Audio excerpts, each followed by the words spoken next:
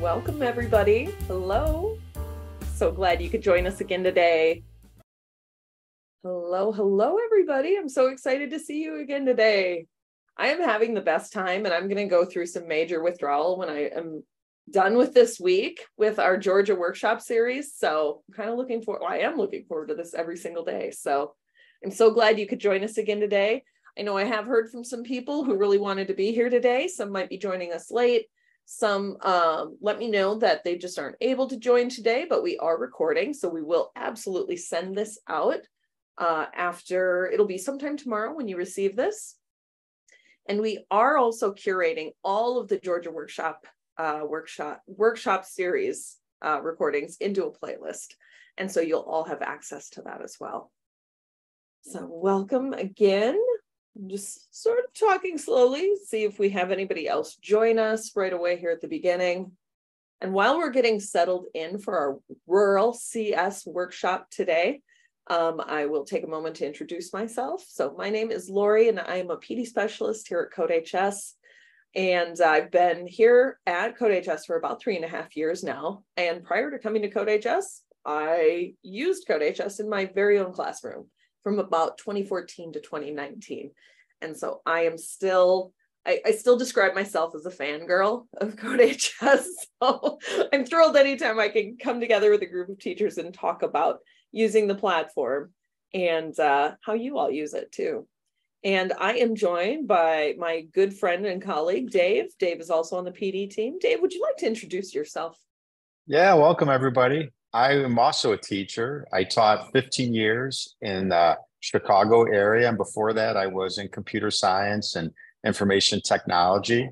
And the last 4 years of teaching, I was also a CodeHS user and went from skeptic to huge fan, and now at CodeHS. And we are so glad you're at CodeHS, Dave. And let's see, we've got a couple more people joining. So we are so very excited to have you today. Looks like we're still connecting to audio, so no worries. All right, as we're getting settled in, I'm going to throw this introduction slide up on the screen. We would love to know where you're joining us from today. You can go ahead and toss your introductions into chat. I recognize these names, so I'm very excited you could join us again. But yeah, let's go ahead and share anything you'd like to share about yourself. If you'd like to tell us where you teach, that would be fine. If you'd like to tell us what you teach, that would be great as well. What is your experience with CodeHS? Are you completely new to the platform? We've had a lot of really, really new teachers this week, and so that's been really exciting. I love it when we have new teachers using the platform for the first time, and I love seeing how excited everybody gets. Hey, Cassie, it's good to see you. Oh, from GA Connections Academy. Awesome. And you're new to CodeHS. I love it. Yay. We will get you situated and ready to use CodeHS however you'd like to. Hi, Laura. It's good to see you. Awesome. So you're in Carroll County Schools, and you used for one student last year. Love that. You know, that was how I started using CodeHS. Myself was, we actually started, we were making a transition in my school district from a Windows one-to-one program to a Chromebook one-to-one program. And I panicked because I thought, now what do I do? How do I teach computer science? How do I teach programming? And that was when I found CodeHS. And I actually also had a student come to me who had never had an opportunity to take a programming class with me before. And he was graduating, really wanted to take it. And so I set up CodeHS and we both went through the Intro to CS course, and we were hooked, both of us, very quickly. And by the end of that semester, I actually had this student and 2 of his friends join me every day during their study hall so they could learn programming for no credit. It was the best experience, and I was completely hooked. Hi, Jeffrey. It's so good to see you. I was thinking you were a new CS teacher as well. I was trying to remember from your introduction. So I'm so glad you're back with us today. So good to have all of you here. And I mentioned before, we may have a few people wandering in and out of this session. So this is perfect. We actually have a great size. We're going to be recording this so everybody can have access to the recording. And if you all have questions as we go, please go ahead and toss those into chat. If you're feeling comfortable unmuting your mic and telling me your question or your comment, or you have something to share, please feel free to do that as well. Know that we are recording. So I do want to make sure you keep that in mind if you're uncomfortable unmuting at all. So, but whatever you would like, however you would like to do that is just fine with me. This is about you and your learning experience. So whatever questions you have, we're going to try to address today. Oh, that is such a good question, Jeffrey. So how long does it take to become a CodeHS certified educator? It is not a bad process at all. I was a certified educator. Dave, were you a certified educator? I can't remember. I was not, but I just shared the link and I'll share it with everybody. Thank you. I can't believe you weren't I was a rookie. Yeah, I should have done it. I'm disappointed. No, I'm kidding. No, it's a great experience. And I would highly suggest, no matter what level of experience you are at for CodeHS, go ahead and look into it. People get excited about using CodeHS and joining the Certified Educator program. And we're not looking for somebody who has years of experience. If you're excited about teaching CS and you want to connect with other CS teachers and the CodeHS team, we would love to have you as part of the program. So that would be amazing to see all of you jump into that. All right, I'm going to keep on going because we have a ton of info that I want to share with you today.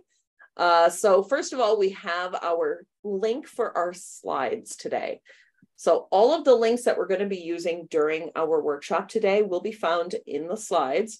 And Dave is going to be helping me out and tossing some links into chat for me today as well.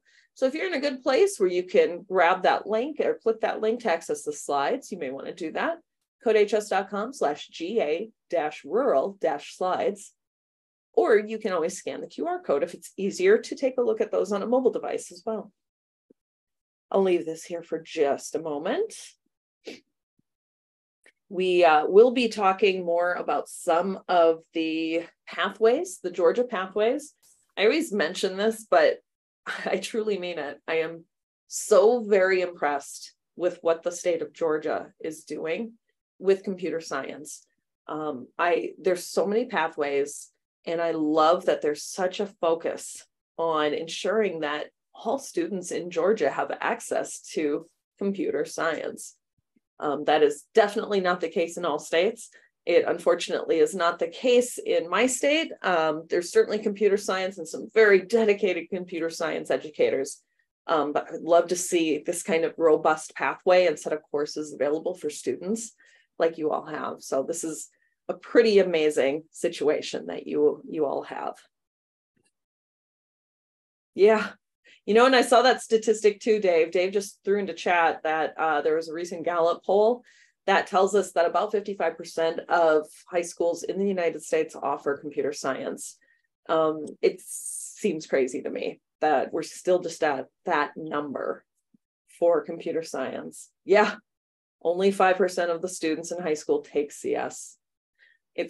Or in high school take CS, yeah. It's just, those are crazy numbers. But I think part of our issue lies in some of the other percentages that we're going to take a look at today. This is our rural CS session, and so we're going to take a look at some of those stats as well. I am from a very rural state. I'm from South Dakota. I'm based in South Dakota yet, and I actually taught at most of the state is rural, but I taught at an even more rural school district. It's probably considered about mid-sized for the state of South Dakota, but geographically speaking, it's very sparse, and I was very separated from so many other schools and school districts and towns and even large urban areas. So I definitely understand some of those challenges that we are going to be talking about today. All right, and I think you all have an account, but just in case not, I would love for you to take a second to browse out to codehs.com/signup. And that's only if you do not have an account. If you have an existing account, please go ahead and sign in to your CodeHS account. This takes just a moment to sign up. A couple of minutes, maybe. A little longer than a moment.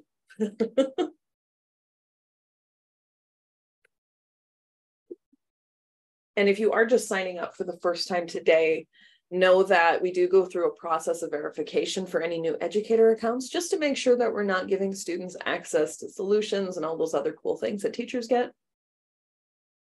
For our new CodeHS teachers or new CS teachers also, I just also want to reiterate that this is a free teacher account. You never need to pay to use a pro account with CodeHS.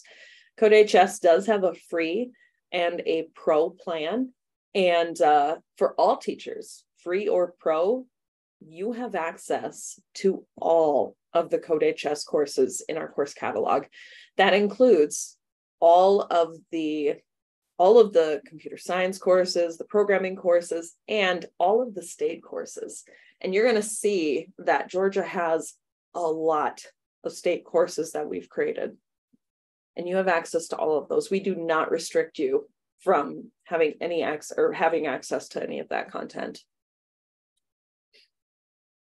All right, now, this is the same session that we have used Monday and Tuesday as well. So if you were in one of the prior sessions, you do not need to re-enroll in the workshop section. However, if you're joining us for the first time or you didn't have an opportunity to enroll, go ahead and sign into CodeHS, then click that link that Dave threw into chat for us. CodeHS.com/go/GA2023. If I click it, it's going to look something like this. You will see the list of my teacher friends have just grown in this course.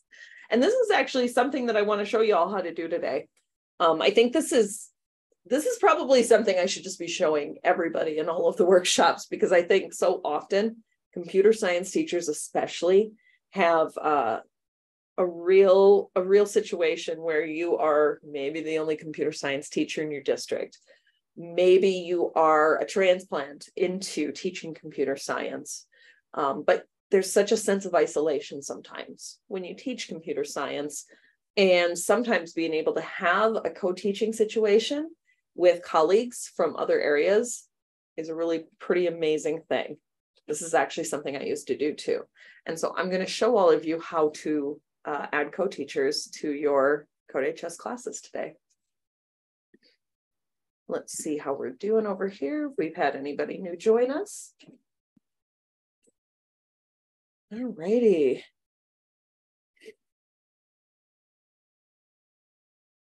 And if anybody has any questions about joining, don't hesitate to let me know. You can go ahead and drop a note in chat and we can help get you in there. We can always enroll you manually as well. And any of the links that we access from the section today will not be accessible unless you've enrolled in the section. And if you don't want to be in the section after today, you don't have to be. We can always take you out. You can always remove yourself as well. Inside of the section, you're going to see a few things.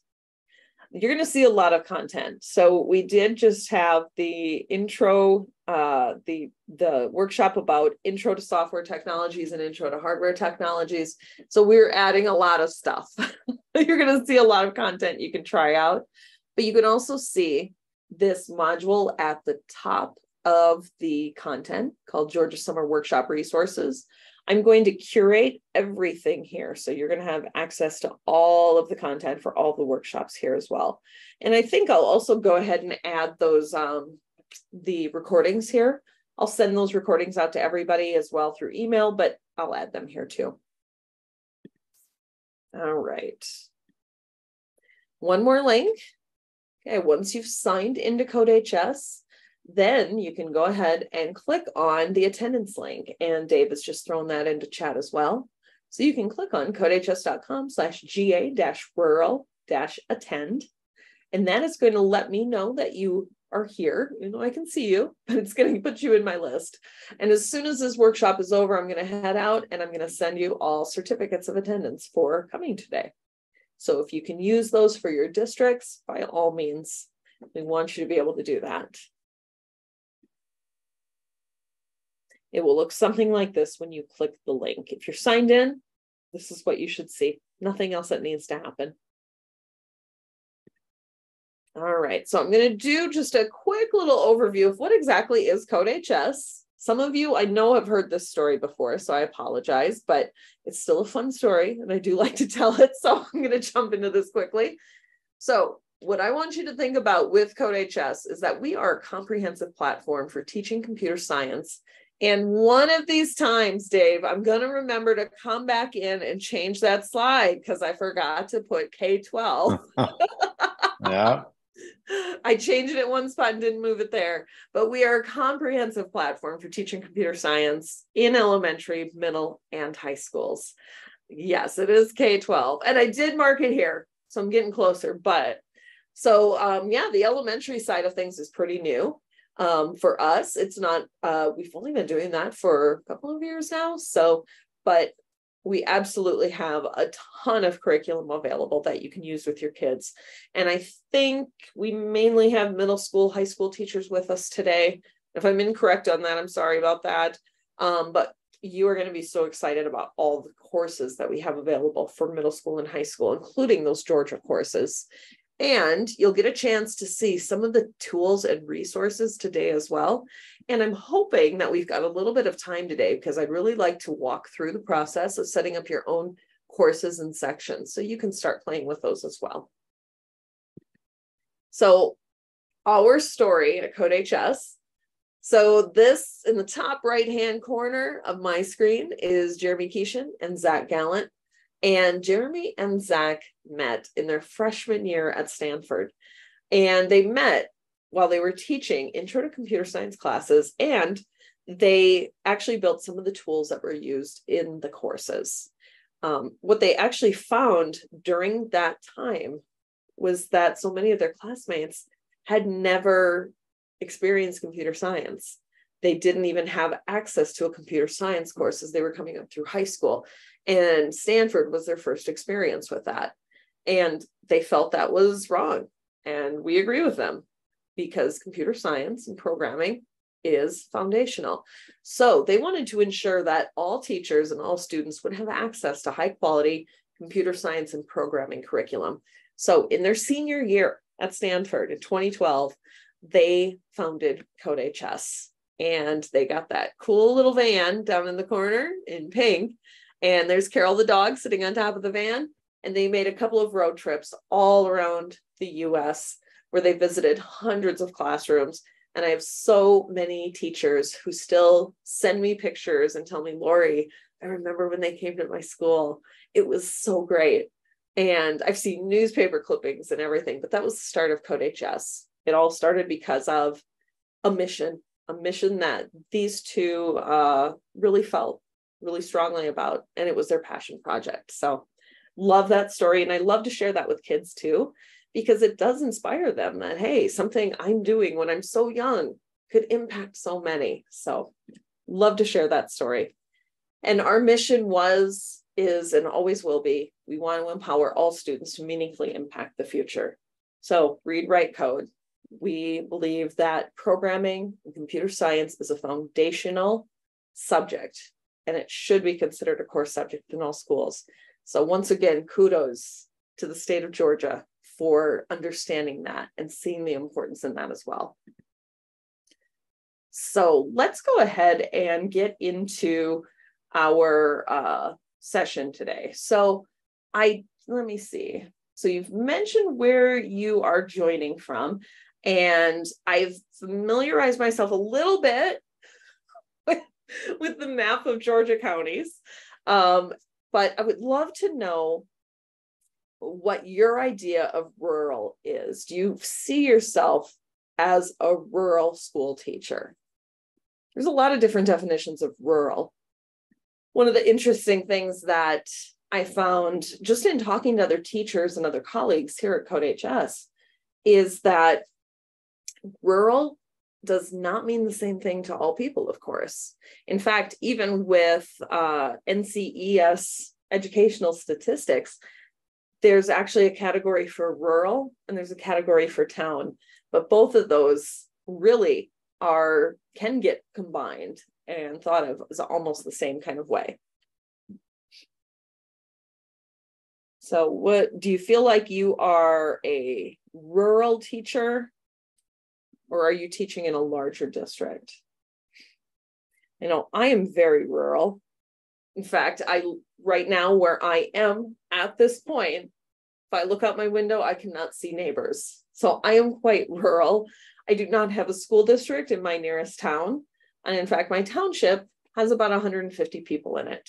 If I go 15 miles to the north, I will get to the next school district, which has a very tiny school. I think there's maybe 120 students, K-12.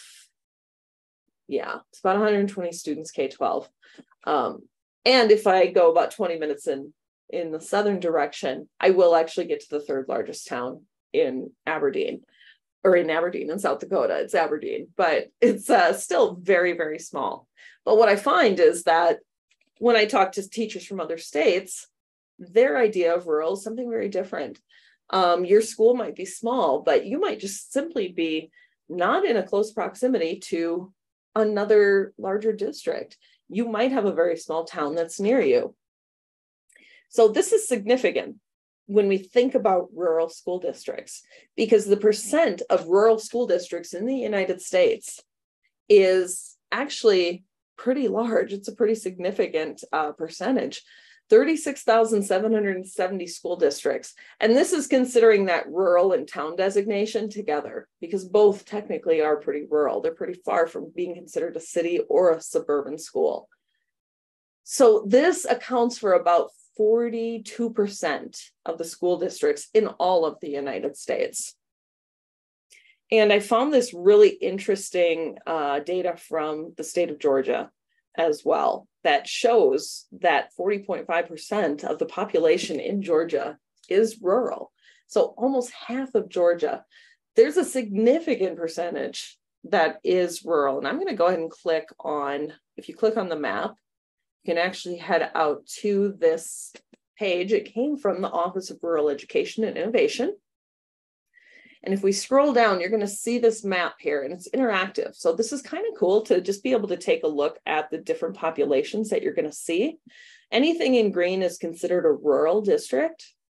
So of course, you have Fulton and Gwinnett and Atlanta, the things that aren't very rural, or the counties that aren't very rural, but Heard County, 11,923. Randolph, 6,778. And is that where, that's Southwest? Yep, Southwest Georgia STEM Academy. So these are all considered very rural districts. And it will even show you where the different regional educational service agencies are. And you can get additional information about each of these counties over here.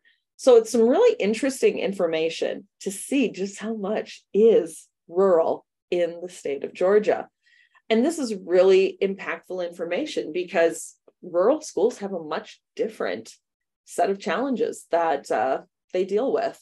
Some of those challenges even include a much more significant level of poverty than what we see in urban centers. I know for myself in my state, levels of poverty in some of the really rural areas are more of like a 14-15%, while the rest of the state is at 8%.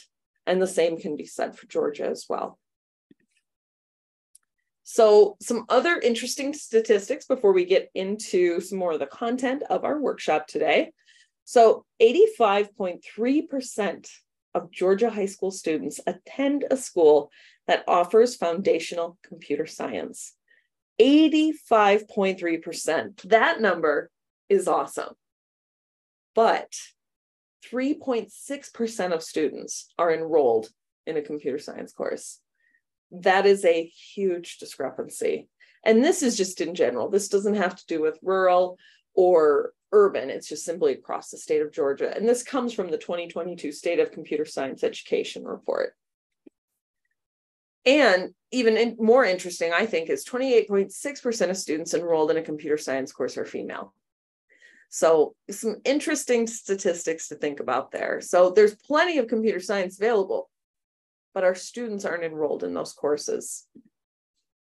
And when we start applying that information to rural districts, even though we have access, and this chart is showing us what the exposure to CS classes is in a rural district, we have some good exposure. But keep in mind that number of students who are actually participating. It's low. It's very, very low. Oops. You can see the whole report by clicking on it. There you go. So, I don't know where I'm clicking anymore. So there we go. So some of the problems facing rural districts just are very unique. They're just unique compared to urban schools.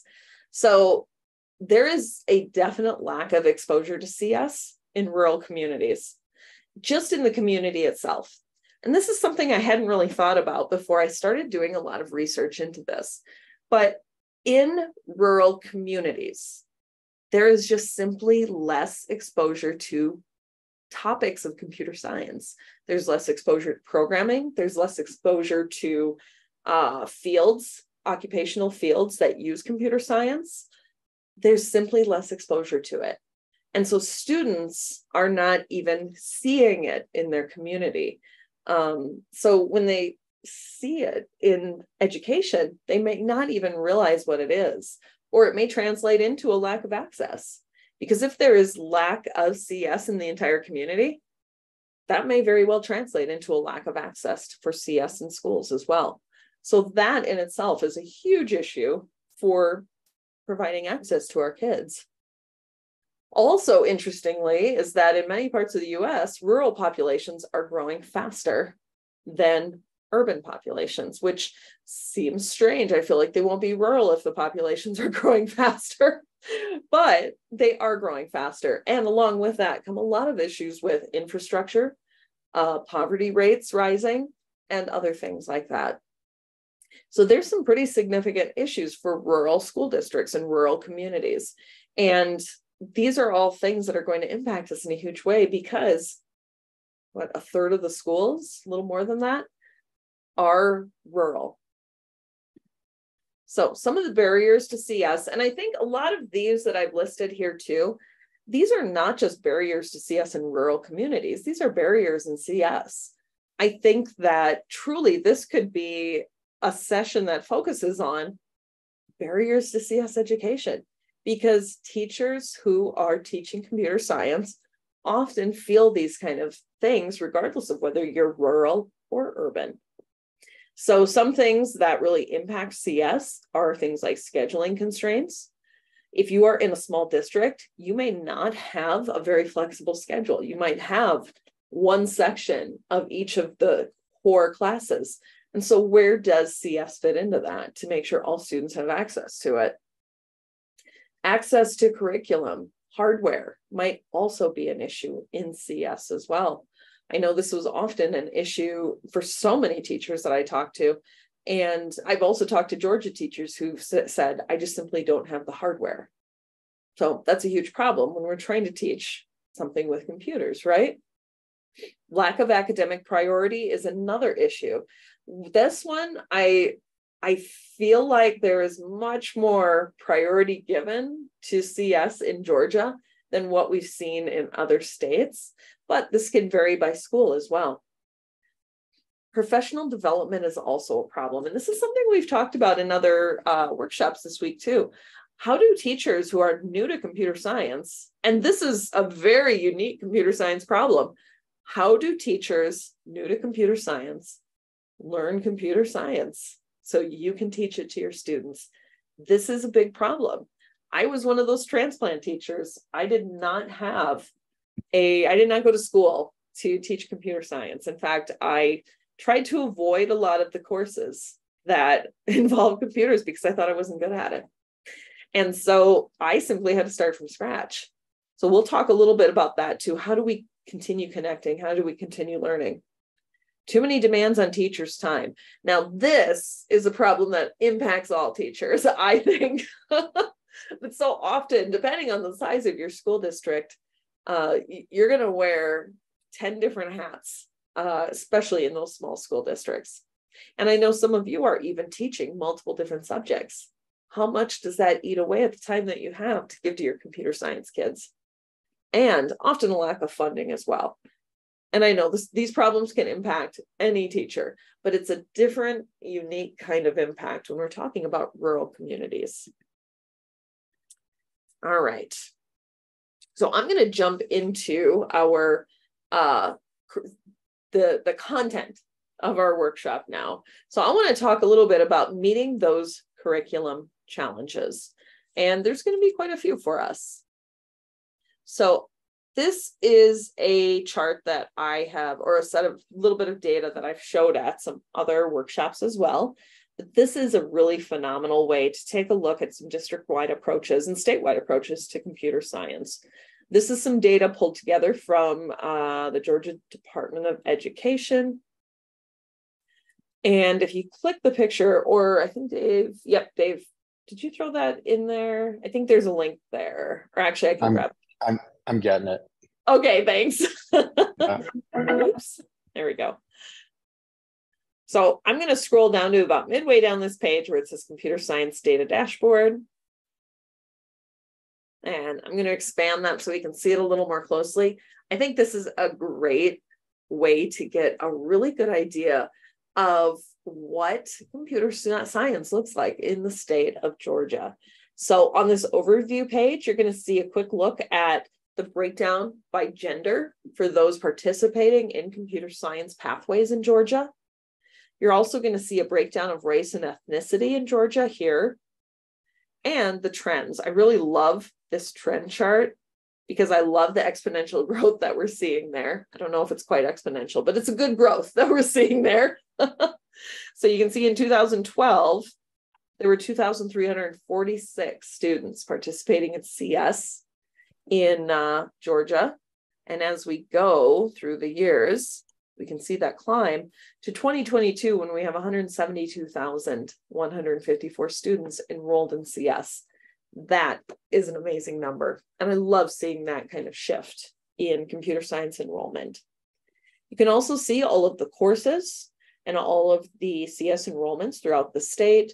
And you can break this down by pathways up here as well. There's a built-in filter, and you can take a look at the pathways, or you can take a look at the individual counties to see what the pathways are here. But this is such a good breakdown to really see how computer science is taught in the state of Georgia. Representation is also a really good filter. I like to take a look at this as well, so you can see what is the breakdown again each year for female versus male, students with disabilities, and race and ethnicity. We can really start to see some huge disparities when we start to look at these. Okay. So I also want to make sure to share with you the Georgia Computer Science Plan. So this is a really good one to familiarize yourself with. So if you are new to CS, taking a look at this plan and seeing what Georgia is laying out as their big picture overview for computer science is going to be a great thing to keep in mind. So definitely have that handy. You will want to bookmark this as they continue to make changes to this. And I've also linked here all of the CTAE computer science pathways in Georgia. So you're going to see the link here for all of the different pathways. So computer science in Georgia gets added into the CTAE pathways. So I do love that because I think it's a nice approach to really give kids kind of that, not just a bridge to academia, but also to post-secondary success. This is a really good way for them to see themselves and what they can be doing post-secondary. So all of the pathways are listed in the informational technology strand for the CTAE programs. And you can see here that there's cybersecurity, computer science, financial technology. I love seeing that here. Game design, information support, IoT, programming, web development, cloud computing. And what you'll find here as we start to get into the CodeHS courses is that you are going to see that CodeHS has courses available for every single pathway. And we've actually fulfilled pathways for, I believe it is computer science and web development. So both of those pathways are complete with CodeHS courses. And another link, there's so many links. The Georgia Guide, this is the CodeHS Georgia Guide to Computer Science. And I like this document as well, because when you scroll down, I think it's about on page 7, you're going to see all the courses, but you're also going to see, there we go, the Georgia IT pathways and the CodeHS courses that actually fulfill those pathways. So you'll see the Georgia IT pathway over here on the left-hand side. You'll see the CodeHS courses that we have built for those pathways. And you can see if CodeHS has a fully aligned course for those pathways. So like I mentioned earlier, computer science, we have courses that are fully aligned for that pathway. And web development also has courses that are fully aligned to this pathway. The other pathways all have at least one course because of those foundational courses, Intro to Software Technology and Intro to Hardware Technology. And then there's also partial alignments for each of these other courses as well. So you can see how CodeHS stacks up in those alignments. There's those two pathways, computer science and web development. And this page is also one you're going to want to hang on to. Absolutely. You want to bookmark the page that Dave just tossed into chat, codehs.com/state/GA. I think these are some of the most helpful pages that we have when you're looking for information for your state. This one is going to be really helpful. You're going to see the entire listing of CodeHS courses. So if you missed yesterday's workshop, you'll want to go back and watch that recording. Yesterday's was about transitioning from this Intro to Digital Technology, which, by the way, was retired at the end of June of this past summer. So this one is retired. We're still leaving it in the catalog, but know that it has shifted to something else for the upcoming years. And what has replaced that instead is Georgia Intro to Software Technology and Intro to Hardware Technology as well. And that's what we focused on yesterday. We'll take another little look at some of those activities, but know that that has shifted. And we can scroll down and see some statistics about CS in Georgia. We can also see a suggested 5 through 12 pathway.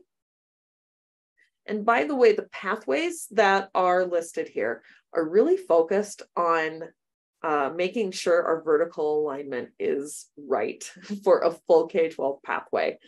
So we're really focused in on what is the state of Georgia looking at for standards? How are we making sure that we are keeping that alignment really robust? So we're engaging students and not repeating content as students go through those different grade levels. But this is the tool that I really want to show all of you.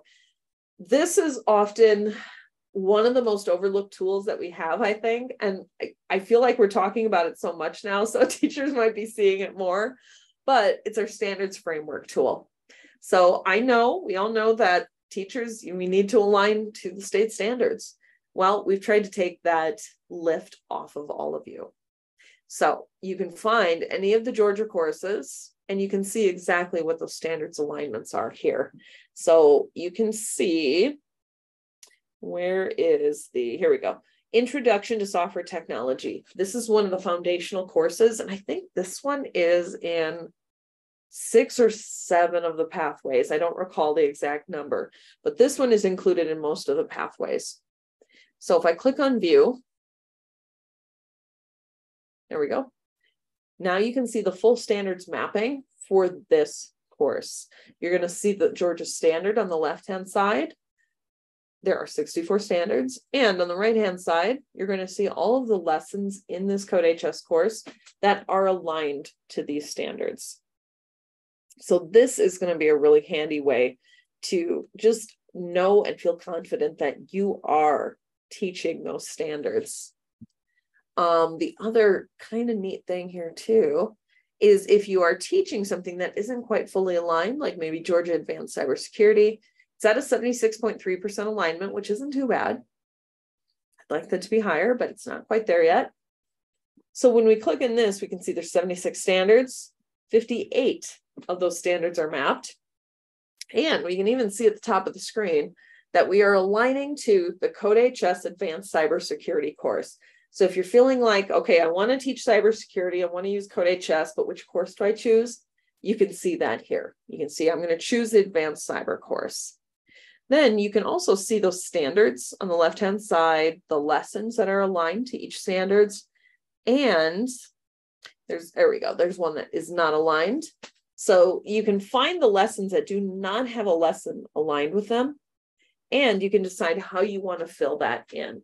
And with some of the customization strategies that we've been talking about, we'll do a little more talking about that today, you can actually add that right into your CodeHS lesson. So really handy tool. I completely agree with Dave. You are going to want to bookmark this page, codehs.com/states/GA. This is going to be a great place to come to view those standards alignments. Any questions about that? Okay. And then I had a slide about it. So there we go. You got it in a couple spaces. And I do want to point this out too, because this is something that actually came up yesterday during our workshop when we were talking about the CodeHS courses, especially the IDT that got retired, the new IST and IHT. We do have, this entire other course catalog that includes all of our courses. I thought I made that clickable and I didn't. I'll just type it in. There we go. So in our course catalog, you're going to see well over 100 different courses here. So some of the courses that, if you are looking to use CodeHS for maybe one of the pathways that isn't fully aligned, like that cybersecurity course, you can actually come out here to find those other courses as well. Here is Advanced Cybersecurity. So you can take a look at all of the content that is included here. And you can view the syllabus and all of that.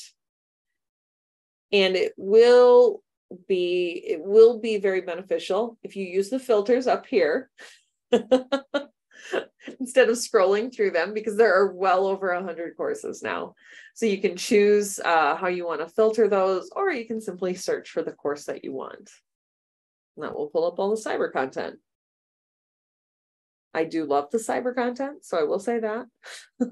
There's one of the Georgia courses that comes up. So definitely know how to access that course catalog so you can see any of the other content that's there as well.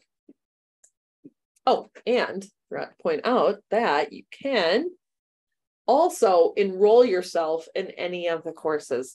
So this is one of the little tips. If you are looking for more help with learning computer science or cybersecurity, or just going through any of that content before you teach it to your students, on any course, you're going to see some options here. And this enroll option is one of them. If you click enroll, I'll go ahead and click it. I will actually enroll myself in the APCSP and Python course, or whatever one I happen to click on. And I can now work through this from the student perspective. So this is a really nice way to gain some experience going through some of the courses. There's some other ways to do that. And I'm going to help you do that today too when we set up our own courses. And I do like to point this out too, because we are talking to generally some CTE teachers or CTAE teachers in the state of Georgia. I was also a CTE teacher. And one of my concerns was, how do I make sure that I'm making my kids or helping my kids be career ready? I knew some were going to go straight to VOTEC school. Some were going to go straight to work. And I wanted to make sure they had some of those skills they needed to actually go straight to that successful career pathway. So when you're looking at the CodeHS courses, know that so many of the languages that we have in the course catalog are really industry relevant languages. So JavaScript has been fully updated So actually our new Corgi version has some new syntax changes. And so it's completely updated and ready for your students. Python 3, Java.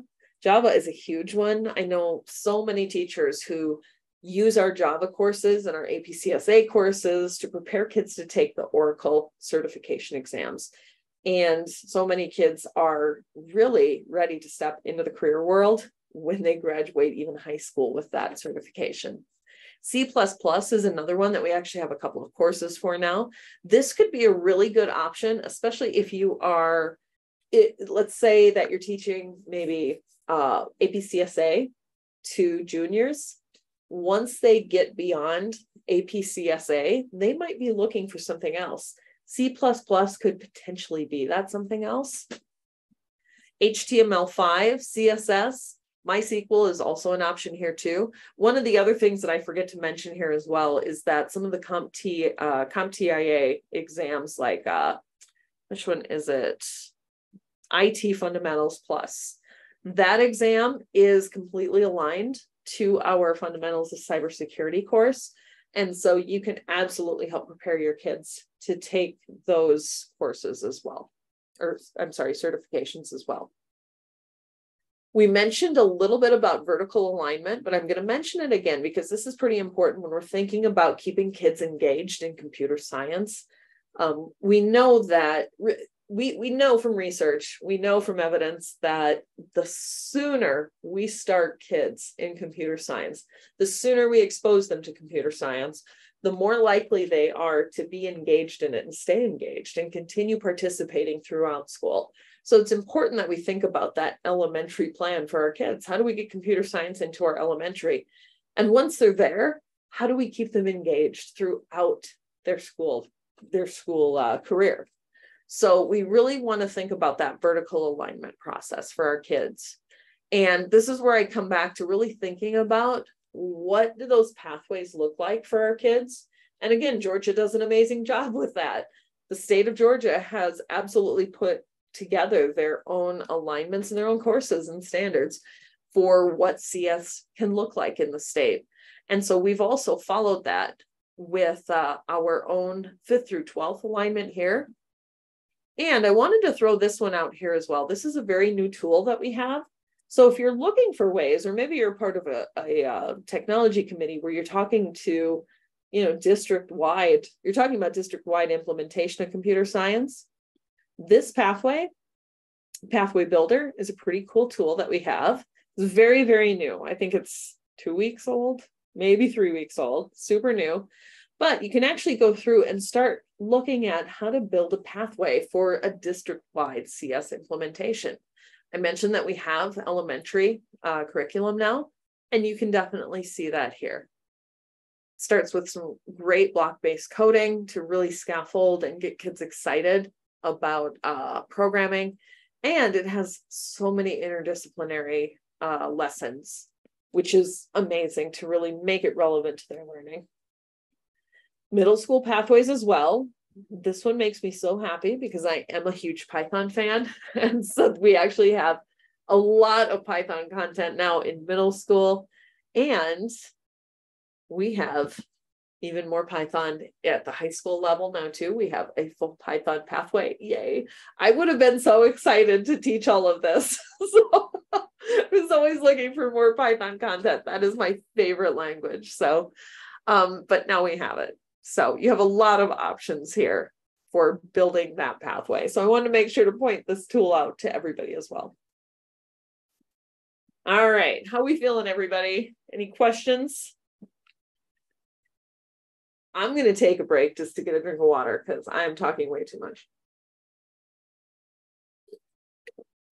All right.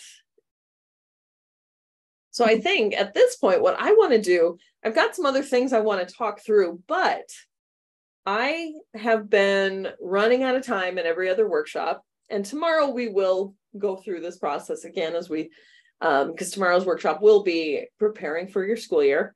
But I want to give all of you a little precursor to this process during this session, because then you can actually start playing with some of the content and you can maybe start seeing some of the some of the customization and engagement things that we start talking about.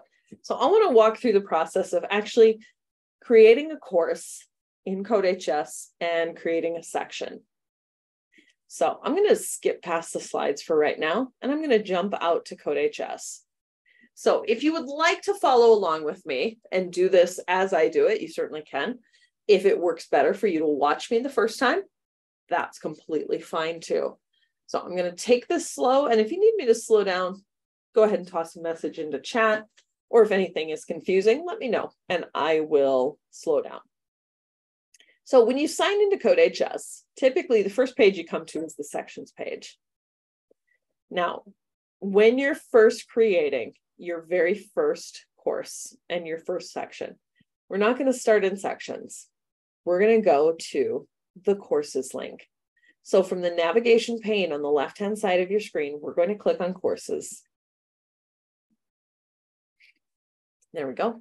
Now, I have a lot more courses here than what you may have, because I know we do have a lot of new CS teachers participating in these workshops this week.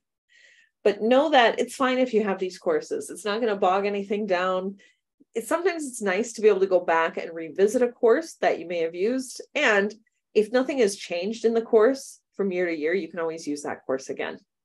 So I'm going to start by creating my course. So we're going to say that I am a new CodeHS teacher. I am preparing for my new school year. So I'm going to start by making a course.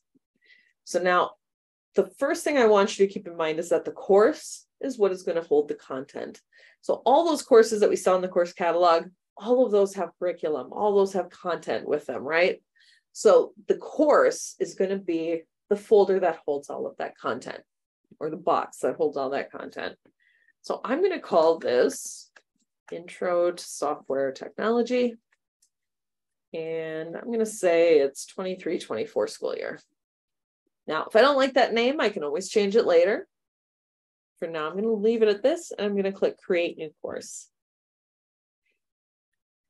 Now, it takes me to this cool little wizard where I can choose my starting point.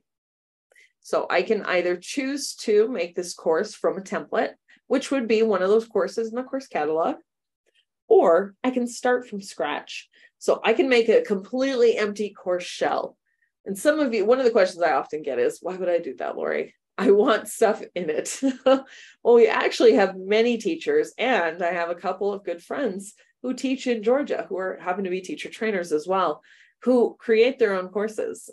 One of them has even created a course for the movie Hidden Figures, which is one of the projects that he does to explore his historical figures, and especially those that are underrepresented, as we saw in Hidden Figures. So he created a course from scratch and didn't even use any CodeHS content. He just put his own content in it. So you can do that as well. But for our purposes, we are going to use a CodeHS template. And from here, I'm going to see all the courses that are available. Now, I don't want to search through them, so I'm going to start searching for Georgia. That brings up the whole list.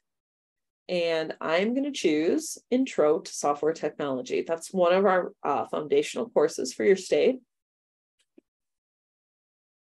And it now made a copy of all of that content. And because I have so many courses here, I can't see it. So I'm going to click Sort. I'm going to say Newest to Oldest. And that's going to bring up my Intro to Software Technology course. Now from here, I see that I have no sections. I've got this course, so I've got all this content, but I have no sections. The section is going to be where I put my students. So if I'm teaching just one section, maybe one class period, maybe I just have a second period for Intro to Software Technology, I would just need to create one section. But if I'm teaching multiple groups of students, I can create multiple sections. So the sections are how I organize my students. So to make a section, I'm still on the courses page. And I'm going to move to the right-hand side. And I'm going to click on this icon in the center. It looks like an easel. Create a new section. So that starts this little wizard again. And I'm going to name my section.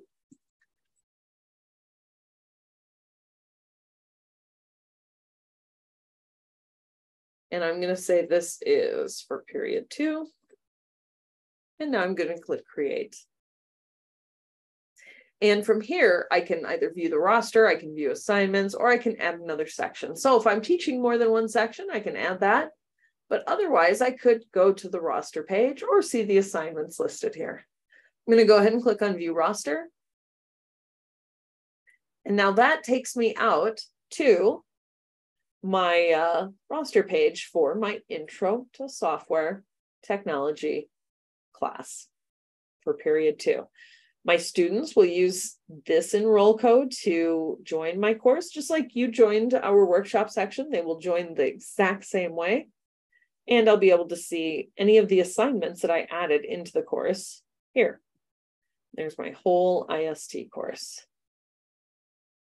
Any questions about that process? One of the common questions we get is, do I have to create a new course every single time or every time there's a new school year, or do I need multiple courses? No. If you are teaching multiple different courses, so maybe you're doing IST and you're teaching Intro to Hardware Technology and maybe the web development course, then yes, you would create each of those courses. You would want a course for each of the different kinds of content, but you can continue adding sections, multiple sections to each of those courses. Exactly. And I like how Dave explained that in chat. Courses equal curriculum, sections equal students. Okay, course houses curriculum, students or sections house students. All right. I wanted to just show you that. We've been getting a lot of questions about it, so I thought we're going to give a little overview of that in this session, because I think it's important that you have that to start working with. All right, so let's get back into a little bit more content about engaging students with authentic learning. We want to talk a little bit more about engagement for our students. So these are strategies that can work for not just our rural students, but also any student, maybe in those urban locations or wherever they might be. We always want to think about, how are we going to engage our kids? So some of the things that we can do are going to involve the curriculum that we use. So one of the issues that I've found from time to time, I'm going to jump back over here and I'm going to go back into our workshop section really quickly, or as quickly as I can. There we go. So one of the things that I've often heard teachers say is, well, I don't need to customize anything in CodeHS. All the stuff is right here. And I can just have students start with the video and just go through things. And I've actually had teachers have their kids come into class, sit down, put on their headphones and go through lessons. And I can tell you that while you can do that, I have definitely taught some CodeHS courses completely online. But when you do that approach, students are going to tune out pretty quickly.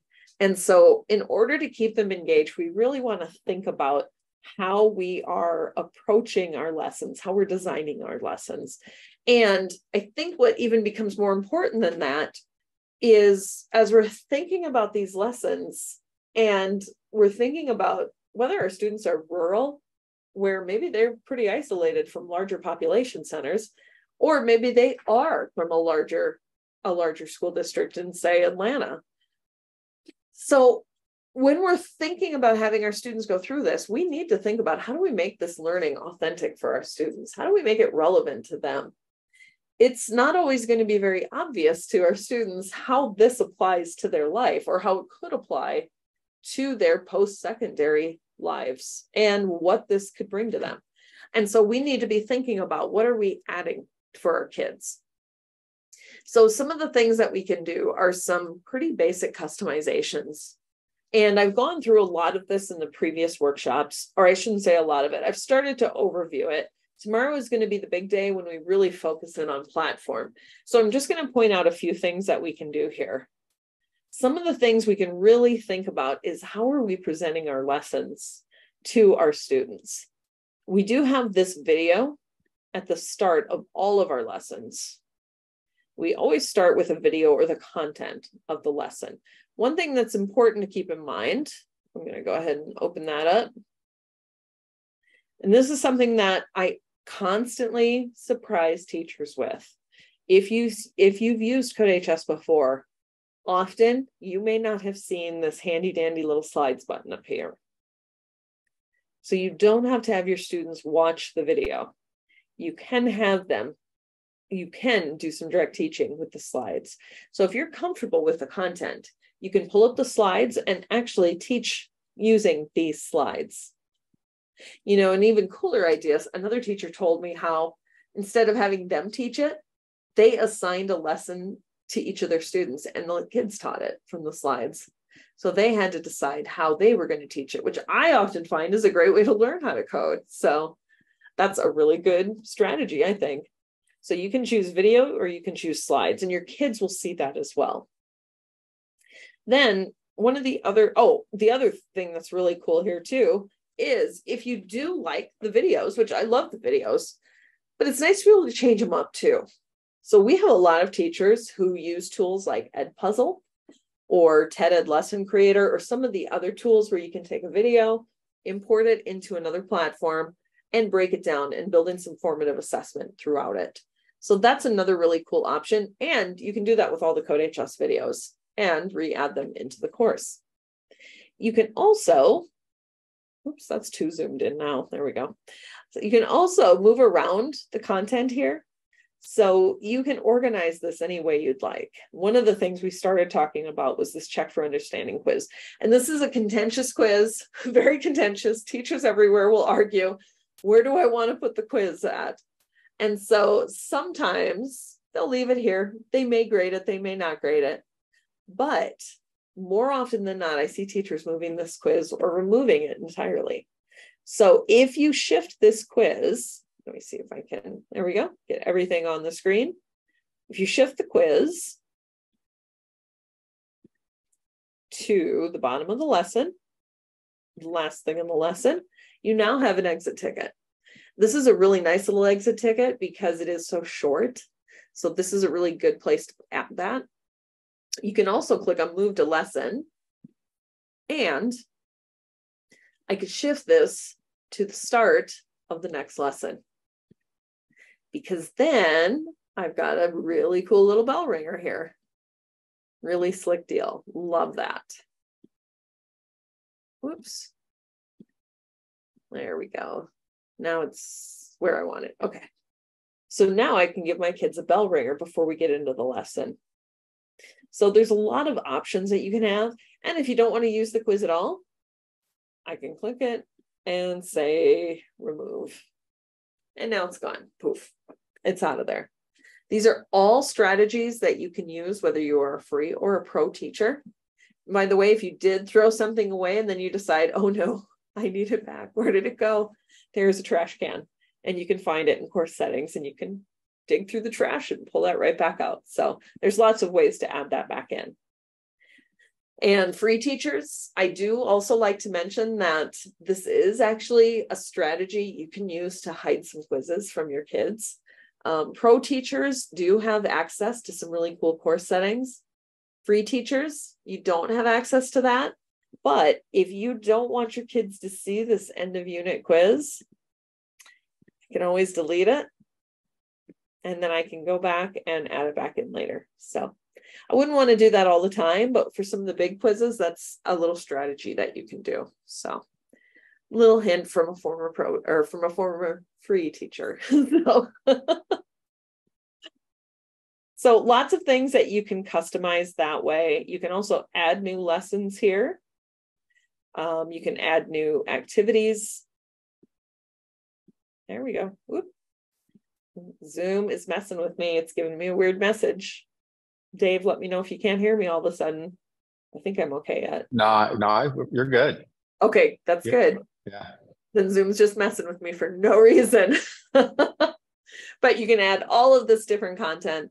And what I really like here is that as we go through some of the other resources that you're going to see, you can actually find ways to add in some of that content to really make the content something that's going to be relevant to your kids. And we'll go through these in more detail during tomorrow's session. Let's see. Oh, there's one thing that I have not shown to people yet. I'm going to give you just a quick overview of that. So I'm going to go ahead and open up Functions in Carol. And one of the things that, and this one is strictly a pro tool. So if you do have a pro license, so let's say I really like the Functions in Carol quiz, but I want to add to it, or maybe I want to take something out of it. If I click the three dots on the right-hand side under Configure, oops, it's not zooming in. There we go. I can click on Fork. And Fork is going to allow me to copy this CodeHS activity. There we go. And now I can actually edit this. So I can add in questions, I can delete questions, or I can change it up. I can do it with quizzes. You can see what it looks like here. I can completely edit this quiz now, or I can even do it with, say, examples or exercises. So there's a ton of really amazing things you can do here. And when you fork one of these examples, the really cool thing that you can do is actually come in and create an assignment out of it for your students. You can change it up and make an example or make a challenge out of it. So another really cool option for customizing for engagement for your kids. So one of the things I wanted us to think about too is what are some other ways that we can actually customize these lessons and make them more engaging? Because one of the things that happens, especially if maybe you're going through some lessons and you're using the videos a lot, eventually your kids will say, you know, I don't want to listen to another video. One of the things that one of my classes said to me one time was, oh, Ms. G, I don't want to listen to that guy's voice anymore. I don't know if I've ever told Jeremy that story or not, but that happened to me one year. And I thought, okay, let's change this up. It's time. So it's always good to think about things that we can add into these different lessons. Carol Can't Turn Right happens to be one of my favorites, one of my favorite introductory lessons, because this is where we really get kids to start thinking about how they're going to teach Carol some more commands. And they're really getting started in learning about functions, learning about commands, and getting into their programming a little bit more deeply. And so I like to take a look at this one in particular and really think about how we can change this up. So if we head back out, glance at the time really quick. It's coming down there again because I do this every single time I talk too much. So Carol Can't Turn Right is the third lesson in Programming with Carol. This is one that I really do like to change up. Some of the times that I approach a lesson, I don't want to start with the video at all. I don't want to start with a video. I don't want to start with the slides. I want to have the kids do something, and I want to have them do something other than the check for understanding quiz. So some of the ways that I can approach this is with a really, really cool engagement tool that I want to just walk through and show you all how to use. So this is where I would bring in collaboration and some pair programming or some group programming. And I would do that with the sandbox. So to get to the CodeHS sandbox, I'm going to move my mouse up to the top left-hand corner of my screen where it says sandbox and click that. So here is where you're going to see all the sandbox programs that you have created. So you might not have any here yet. You might have a few here, but you can organize your programs by folders, by class periods if you want, and you can create your own programs here too. Know that your students also each have a sandbox of their own, and teachers, you can all view the sandbox. So you don't have to worry that kids are doing something there that you can't see. You will be able to view their content. So I'm going to go ahead and create a brand new program. I'm going to call this one, call it Bell Ringer. I'm going to click Create Program. And now here's where you can choose the type of program that you want to write in your sandbox program. So you have a lot of things to choose from. You've got different types of JavaScript, Java, so much Python.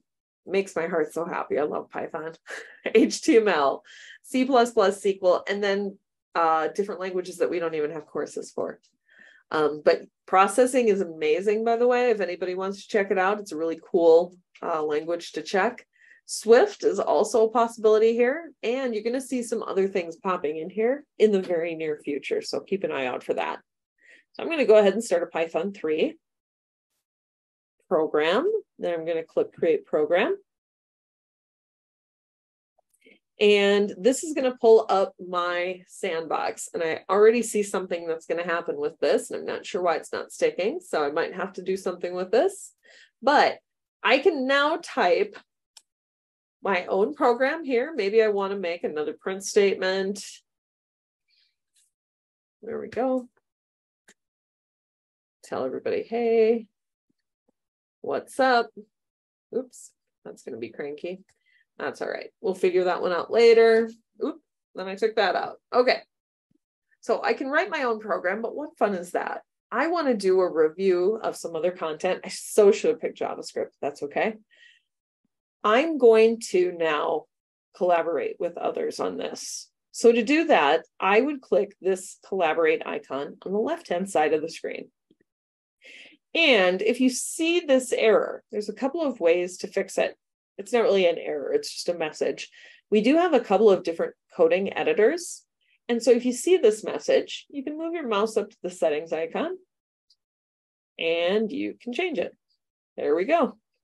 Now we'll go back to collaborate. So when I start a sandbox program, it starts out with collaboration disabled. So I can come in, enable collaboration, click the collaborate link, and then I can send that link to all my friends and they can click on it and join me in my coding sandbox. And I would love it if any of you would like to join. Thanks, Dave. Dave's going to be my coding buddy. And so you can see here, as people are joining, you can see our icons up here. So cool. I love it. Oh, awesome, Jeffrey. You're our coding buddy too. So yeah, feel free to jump in and go ahead and I'll make some extra lines. There we go. And go ahead and you can code away. You can copy paste if you don't know Python. This is a really, really cool way to get kids working together and being comfortable being collaborative with each other. This is a really amazing tool. Look at Dave's getting fancy. I didn't even use my escape character for that apostrophe I made. I love it. That's so cool. Let's go ahead and run it. Oh, syntax error. Ah. Don't do this with your students. But this is such a good way to get your kids working together and collaborating together. And this is much more engaging than simply going through activities on their own. So I love doing this, and it's such a good way to teach programming too. I would not recommend putting this or making one sandbox for your entire group of students if you have a large class. I often had 35 kids in a class at a time, and yeah, that would have been a nightmare. So I would suggest at that point, you could either have your kids make their own sandboxes to share, or you could make multiple ones. But it gets a little bit tough when they are, if you might have 35 kids in one. Oh, I might have to run that again. So cool. And you all, yep, Dave reminded me. So I'm not going to see this on my side because I created it. But on your side, you're going to see a fork button. And if you click fork, you'll be able to make a copy of this sandbox and use it for yourself. And anybody can fork a sandbox. What's really cool is we actually have a lot of workshops done by other CodeHS teachers and teacher trainers who make their own programs. And when you do those workshops, those teachers are so generous, and they just say, here, have my program. And you can fork those, you can learn from them. They're really amazing. So cool. Yeah, whenever you fork it, it will go to your sandbox. I knew Dave would save this. This is the best one ever. So I'm going to say I was born in Peru. That's a lie. But I was born in the United States. All right. So cool. Love this. But I do love sharing this with people. This is a really nice, easy thing to do as part of your course. And the other thing you can actually do, it's a fabulous class starter. I absolutely love this. I'm going to go back over to that section. I think I got completely out of it. If you want, you can even give kids, if you don't want kids to collaborate, this is a little tip I also give teachers. Currently, we don't have a way to shut off collaboration. But if you want to use Sandbox, or maybe you want to use a typical pair programming kind of situation, one of the ways you can do that is by adding a new assignment and then adding a coding exercise. This is not a coding exercise that you necessarily have to write. So if you're not feeling comfortable writing a coding exercise for your kids, you can choose this. I'm going to say this one is going to be just Carol. And I shouldn't say just Carol, but it'll be introductory Carol JavaScript. I'm going to say make a program. And kids then can be very creative with whatever they create. So write a new Carol program. I would give them much better instructions, but that works for now. I'm going to click save. I could even make some Carol worlds. We don't have enough time to get into that today, but if you click advanced settings, you can actually make your own worlds. You could add starter code, or you could say something like, here are the instructions. That's a comment, so it won't count in anything. You can add solution code if you want. If you have Pro, you can configure it, and then we can see what it does. And now kids can create their own program. There's no auto grader. They can simply create and run this in the progression for the lesson. And they are not able to easily collaborate on this. So that's kind of a nice little option as well. All right. Since I'm getting too excited about Sandbox, I'm going to buzz through that. But that's a basic introduction about how to use the Sandbox. One of the things that I wanted to mention here, and I'm not going to get very into it, but I'm going to mainly focus on that I that you see on the screen. There is a lesson planning strategy called PRIM. The reason I bring this up in a rural CS workshop is because this is a fabulous way to build additional engagement in your lessons. The P in the PRIM framework stands for predict. And another reason I bring this up is because very often we might have students who don't have internet access when they leave the school. I know that's a huge issue in my state. It's a huge issue in many states. It's also an issue in Georgia. So if you've got those kids who don't have internet access, we want to think about what are some ways that we can do this offline. When this student leaves the school, they might not be able to get online again. So predicting in our lessons, in our coding lessons, is going to become really important. And it's important anyway. But if we think about how we want to teach programming, before we have kids just launch in and try to write programs in a language that is entirely different, we want to provide that scaffolding for them. So if we have them read a program, discuss a program, and predict what it's going to do, they don't need a computer. They can simply read that code and write a prediction for it. A computer is not necessary at this point in the process. And this provides them with a perfect stepping stone to get them started learning the complexities of a programming language. The R stands for run. So in this one, they might need to run this program, but you still might have some other ways that you could even work through this as well. Investigate is one of my favorite stages of PRIM.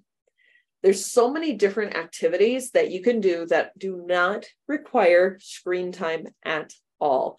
And I think these could translate also into those at-home activities that kids might be working on as well that don't require any kind of connection, any kind of broadband.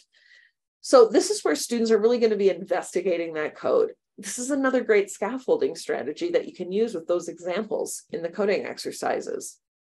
You can do code tracing. You don't need to have the computer for that. You can hand students a piece of paper with code. Explaining.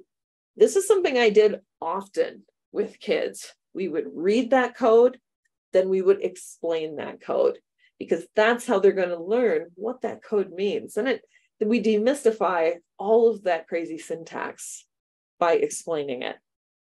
Annotating as well is something that can be really helpful. If you've got kids who maybe aren't the strongest writers, you can make this be any range of activity. Maybe you want them to write about it, but maybe they just need to annotate it. This can be an online or an offline activity. There's no reason this has to occur on a computer. This is even something I've done on a whiteboard in front of the room, where I would even just project the code and kids would come up with either magnets, or they would write with the expo markers, or they'd use Post-it notes to explain what was happening in the code. And even debugging does not necessarily have to start off as an online activity. There can be a lot of other ways to approach this. The last two stages, and I'm going to mention these just to round out PRIM, but the last two stages of the PRIM framework include modify, where students are now at a stage where once they've predicted, they've tried some things out, they've explained things, now they're ready to start modifying some existing code. They're still not taking complete ownership of it, but they're modifying it.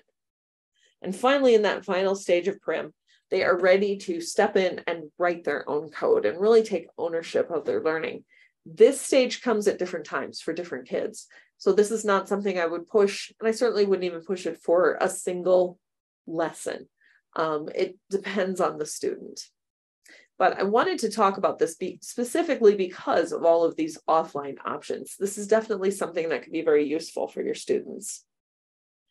Interdisciplinary CS is another really great way to engage kids. So often we really need to figure out how to make those connections for our students. Help them understand that, hey, whatever you're going to be doing, computer science needs to be a part of it in any field. And so interdisciplinary is going to be a really great way to do that. Now in Georgia, of course, you've got all of those courses available to you. There's also a ton of interdisciplinary options that you could embed in there as well. And there's a ton of ways you can use interdisciplinary in your classes. I love to get kids involved in the part of the course where maybe they're just simply doing some more outreach with other classes. They're showing other kids what they can do. And so this can be a really great option. You can run a project for a non-CS class. I did this often, but I would have my kids do it. My kids would always be the ones who would run these other projects. You can also provide your own guidance and support to another teacher. You can co-teach with another department, or you could even have a workshop or a competition at your school. Then we also have a ton of different career options as well.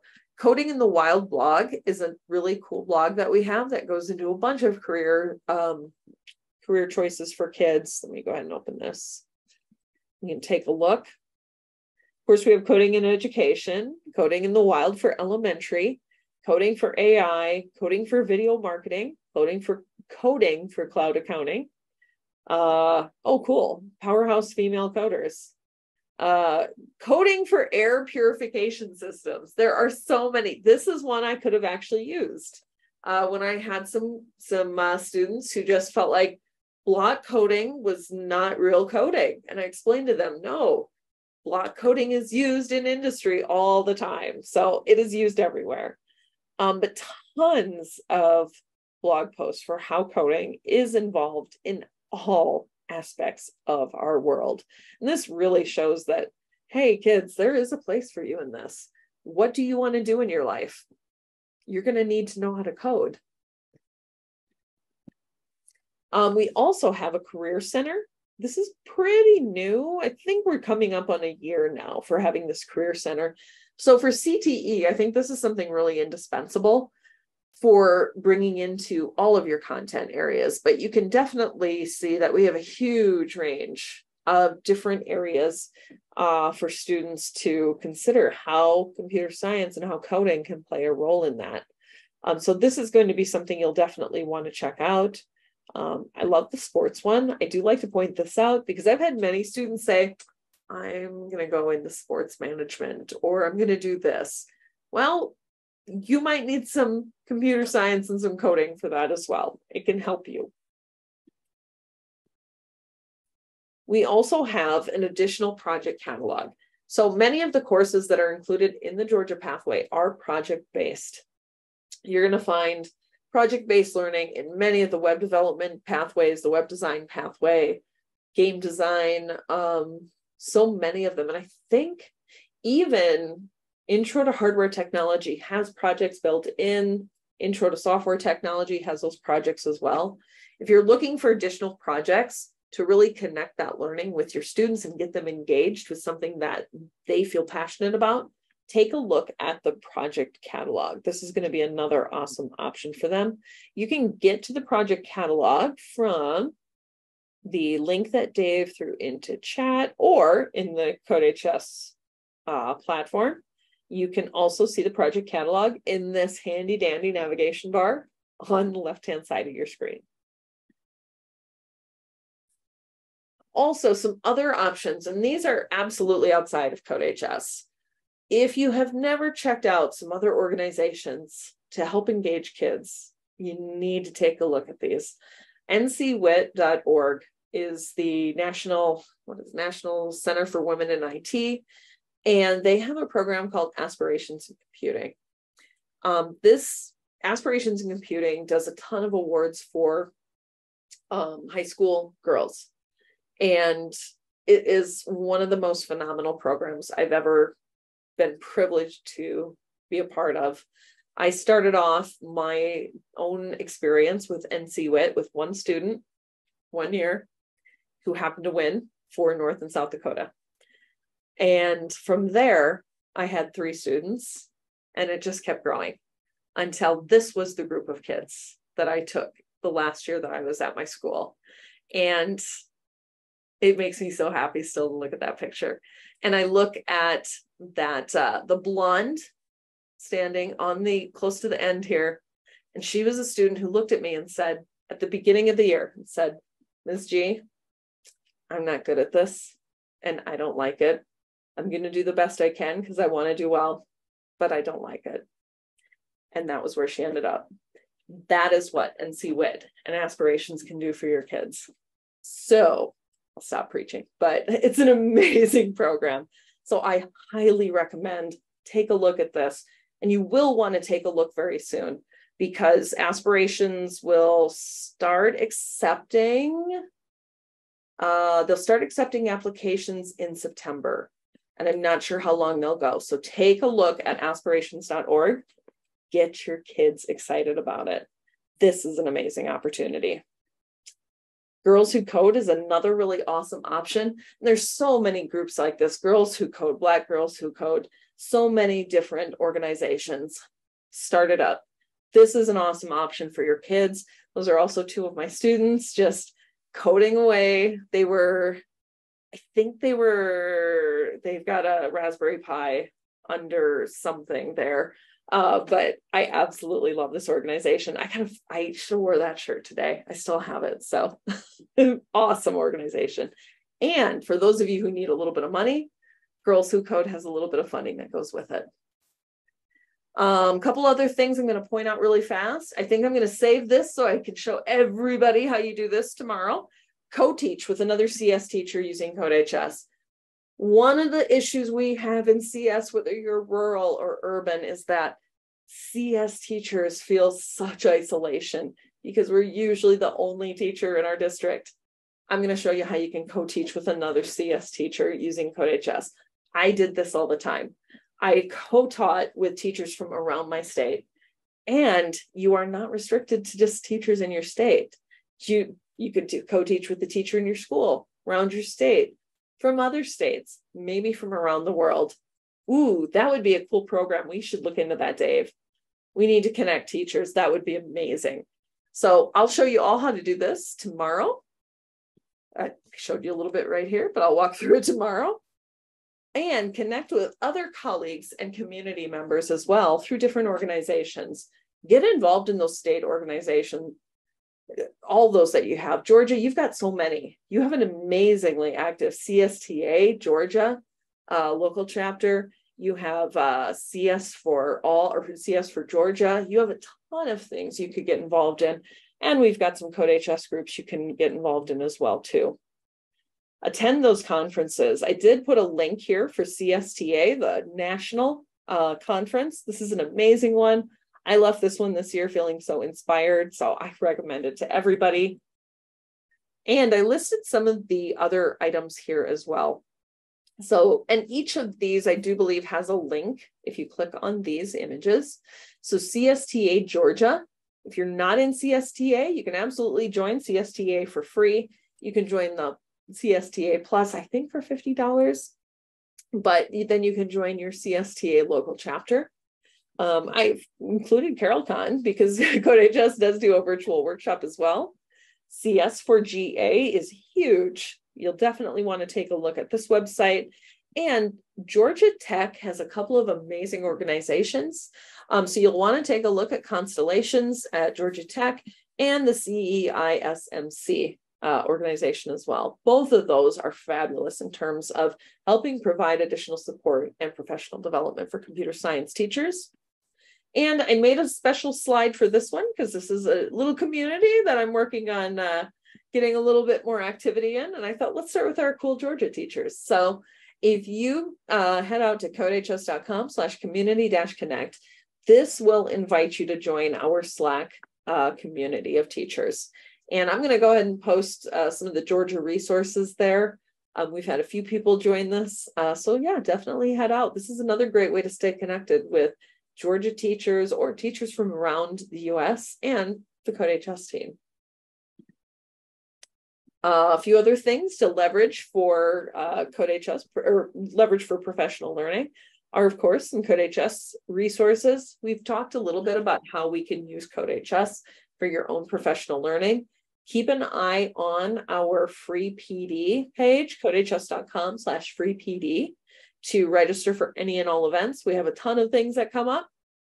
And we also have a PD membership as well. And I think I've got that link handy, Dave, so I'll throw that one in. Maybe I do. There we go. And then I'll give you some information about the PD membership that we have available now too. I've linked a bunch of funding opportunities here. Definitely take a look at your state-specific resources. As CTAE teachers, you have a ton of resources, and the state of Georgia does an amazing job with rural school districts. I cannot get over how much Georgia is doing for its schools. So definitely take a look at some of those resources. And as you're thinking about, oh, there's so many things, or you might be feeling overwhelmed with the start of the school year coming up, I want you to keep in mind that this is also a quote that I really enjoyed seeing. And I think this one was from, this might have been from the CSTA, one of the CSTA surveys, that 81% of teachers, 81% felt that they had influenced the growth of CS within their school or district. The amount of impact you can have on your kids' lives, whether you're in a rural school district or another school, is immeasurable. So keep that in mind as you're pushing forward on what's probably a very new venture for you in teaching. And just remember that impact that you're going to have on those kids. I've listed a ton more resources here, same kind of resources that you may have seen in some of the other workshops. So some Georgia specific things, CodeHS specific things. There's that CodeHS certified educator. Again, I so want to see new certified educators from Georgia. So I'm going to be watching that list. I might be sending some emails saying, hey, did you apply yet? So Just saying. It's a cool thing to do. So please jump into that. A little bit more information about our PD membership. And we have one more Georgia workshop coming up tomorrow. And that one is going to be platform focused. So come prepared to set up and get ready for your new school year. Preparing Georgia teachers for the new school year with CodeHS. Same time tomorrow. If you are not registered yet, head out to codehs.com/freepd to register. And I totally took us way beyond time. I'm so sorry. Thank you for hanging with me. You all are awesome. If you could take a moment to fill out our workshop survey, that would be great. codehs.com/workshop survey. Dave, you need like a very long stick to, hey, Lori. No. A long stick. That's pretty good. Thanks, everybody. And I so hope that we get to see you tomorrow at our next Georgia workshop. Thank you so much. Thanks, Lori. Have a great day, everybody. Bye-bye.